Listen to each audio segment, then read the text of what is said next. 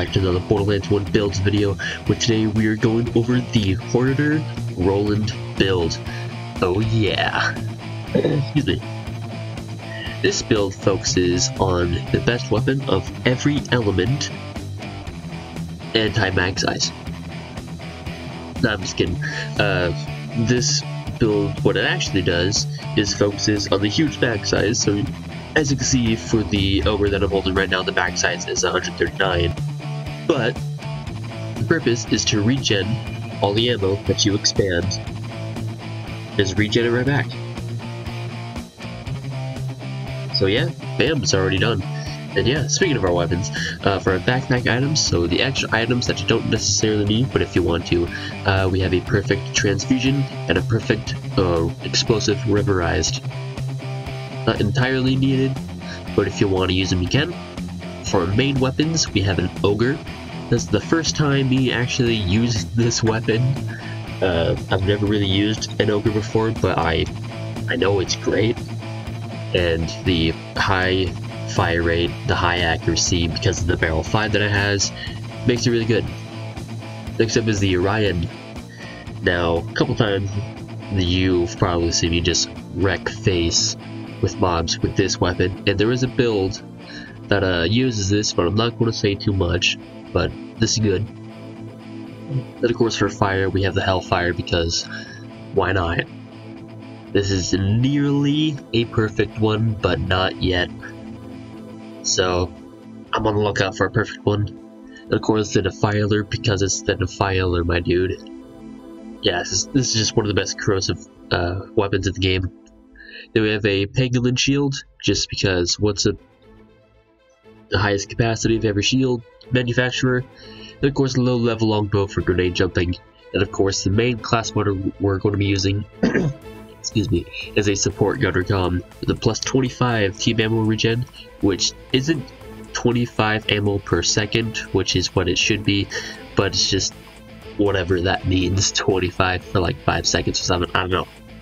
Then the secondary effect has a plus 42% on the team mag size, which brings this from 69, that's not it, to 139. Yeah, for a build, for our artifacts, you can just use whatever you want. I just stick to corrosive. Now, the main focus is to use the support tree of using stockpile, grenadier, and supply drop to get all of your ammo back at once. Well, as fast as possible. This build does not use Metal Storm, surprisingly.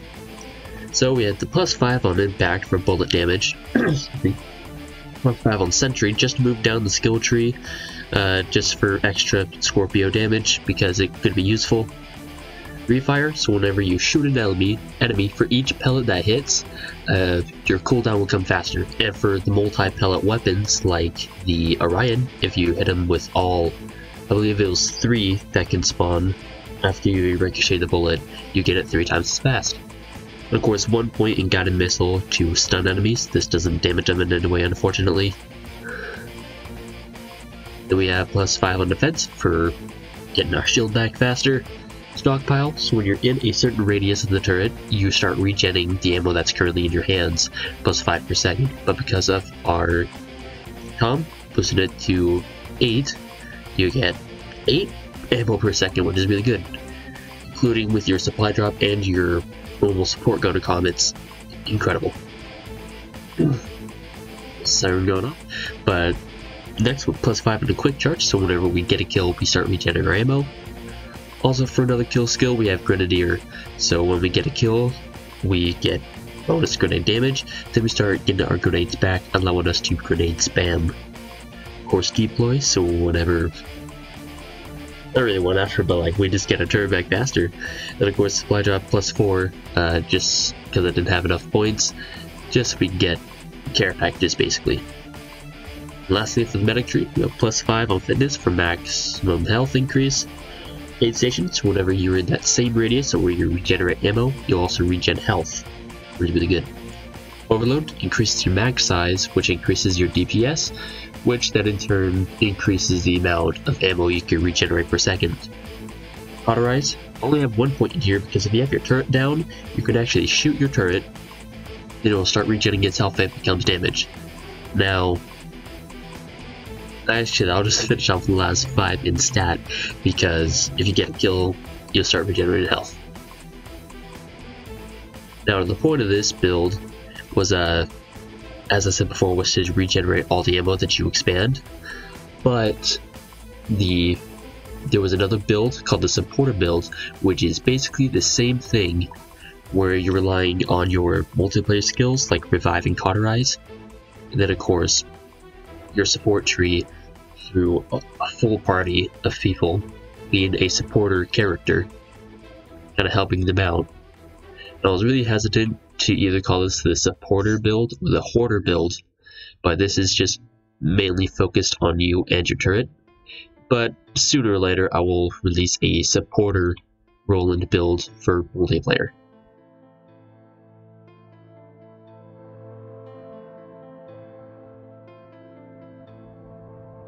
Alright, so we're here in Taylortown, which is right over in this little area, and we're just going to go ahead and take out all the mobs, and then go for Taylor and his brutes over in here. Now, I don't think I said it in the last segment, but you want to basically match your elements. So of course we have a lot of fire, a lot of flesh enemies, so we'll be going for the hellfire. If we have a lot of enemies with big shields or the turret that's over there, probably going to start off with this, the Orion, or the Defiler. And for any enemies, we can just use this. But yeah, thanks guys for watching, and just enjoy the next segment where it's just me just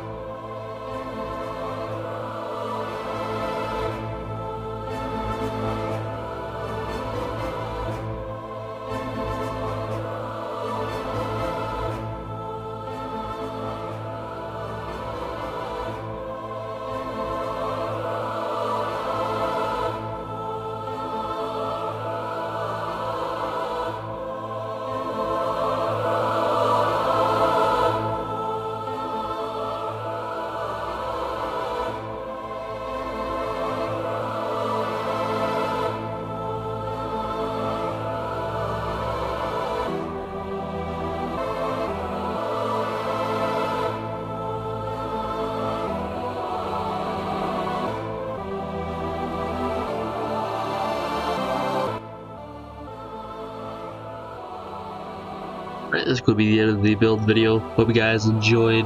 Didn't mention, but this was mainly used for mobbing, but you can do bossing. It's just gonna take a little bit. But yeah, hope you guys did enjoy, and I'll see you all next video. Bye.